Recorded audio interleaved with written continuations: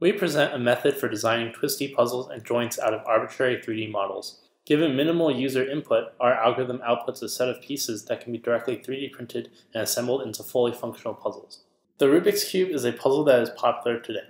The non-trivial internal mechanism holds the pieces together while allowing them to be moved by rotation axes. Variants of the Rubik's Cube are known as twisty puzzles. We generalize the interlocking mechanism of the Rubik's Cube to a large family of other twisty puzzles.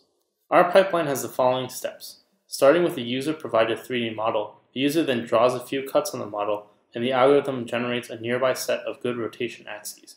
Once the puzzle has been sliced up into pieces, we deform the mesh to avoid any possible collisions that can occur in other configurations of the pieces.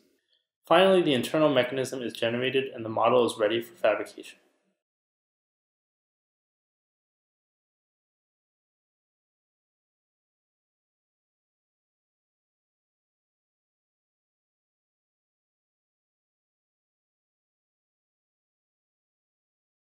We develop an algebraic approach for determining the best place to put rotation axes.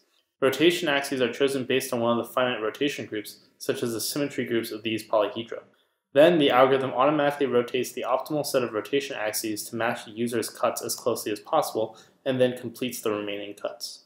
We demonstrate a sample editing session using our interface. In this example, we did not need any deformations.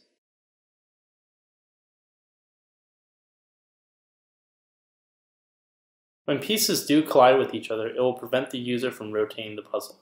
We enumerate all possible configurations where a pair of pieces can collide. The collision detection problem can be reduced from 3D to 2D, greatly increasing the runtime efficiency of the algorithm.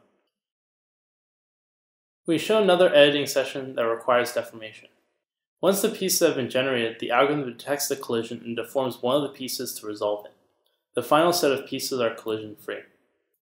Here we show some other examples of twisty puzzles in a variety of shapes and puzzle geometries generated using our method.